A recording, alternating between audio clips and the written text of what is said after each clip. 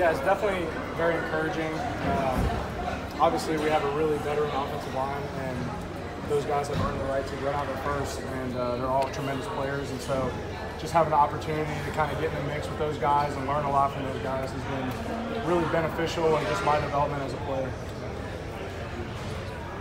Where do you feel like you've grown in the offense to be able to be that successful? Consistency for sure. I think following spring, talking to Coach Sweeney, that was my biggest downfall last year, I think. And just really developing that throughout spring practice and throughout camp. And I think playing time a lot of times comes down to how comfortable the coaches are with putting you out there, and do they trust you to do your job.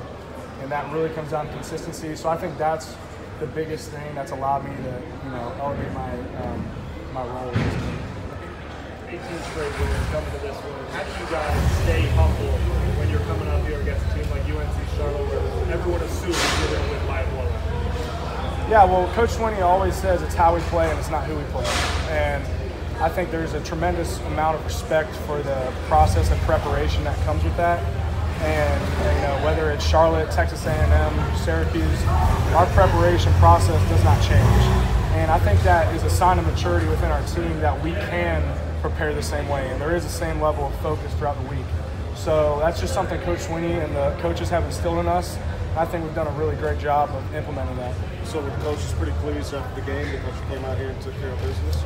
Yeah, I would say so. I think one of the big things that's an emphasis in our program, I think most people know, is giving guys the opportunity to play. And I think Coach Sweeney said we had around 110 guys play today, which, if he's not mistaken, is a new record at Clemson. And that's just as important as anything else. Really giving guys meaningful reps and the opportunity to get game reps is just not something that happens at every school. And so having a game like this where some of the younger guys, some of the reserves get an opportunity to play, it really helps develop depth within the team, and it encourages those guys as well.